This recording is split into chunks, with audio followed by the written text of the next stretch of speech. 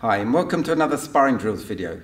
Today I'm going to show you how to do a particular dodge which I call an L-shaped dodge, which involves retreating when the opponent attacks and then suddenly sidestepping as they follow through with another attack.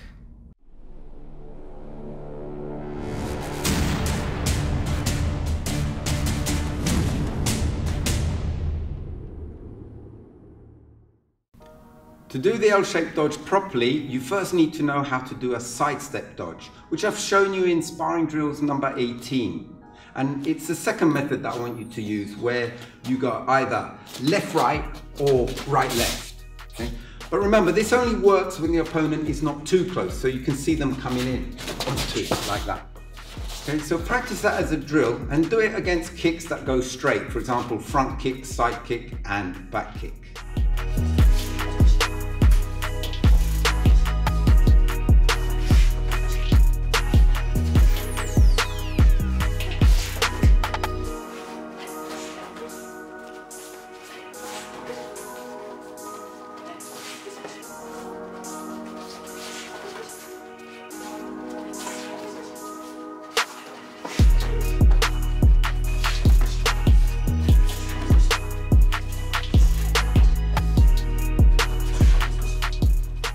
When the opponent's very close, it's very difficult to move to the side in time. So by the time you try to make the move, they've caught you out. So in most cases, the defender will end up retreating. But the problem is the opponent will carry on attacking and you just continue retreating. So it's worth learning how to sidestep at some point so you can get out of the line. And that's why we call it an L-shaped dodge, because you go back and then across either way. But it's quite difficult to do. So I'm going to show you in 2 stages. The first stage is more basic, where you back off, pause, and then do the side step like you learned earlier. So when you back off, you could either double step, you could be just running backwards, or you could be just shifting backwards. But then you pause, and when the follow through comes, you side step. So you go back and then across. Okay? Now in a real bout, maybe that pause will end up meaning that you get caught out, but unless you're against a beginner.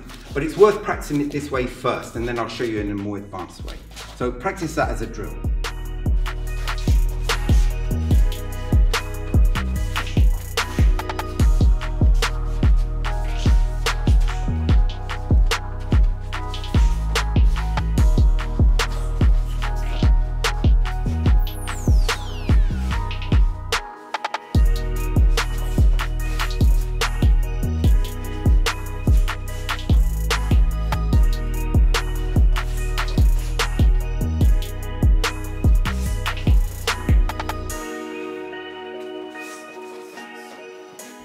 If you want to do this without a pause, then you have to do the movement more abruptly. You need to move back quite a lot. Don't take more than 1 or 2 steps going backwards, and then quickly go to the side. So if you have your right leg in front, you'll need to take a big step back.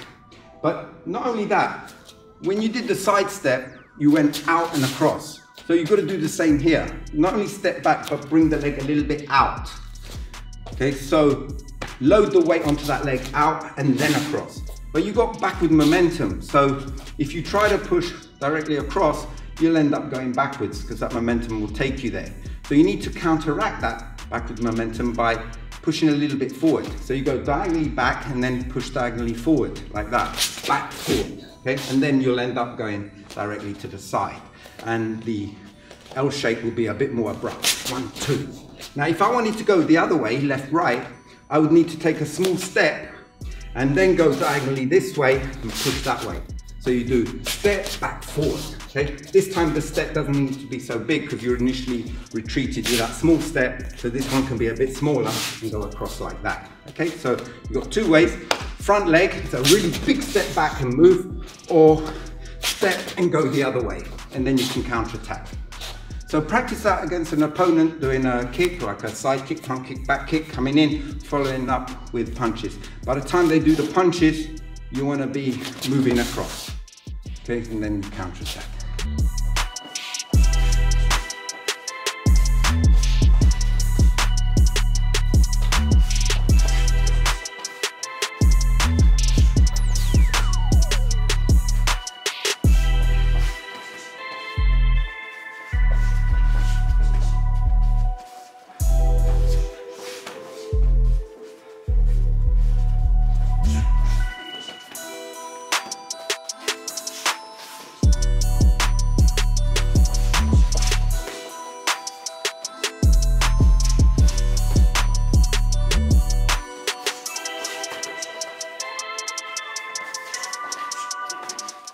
So this technique is quite difficult to execute spontaneously, but if you practice it a lot, it will become second nature and it's more likely that you can use it in sparring. But also it's a very good conditioning exercise because the movement's very plyometric, so it will strengthen your legs so that you can change direction more effectively. So keep practicing and I'll see you next time. Goodbye.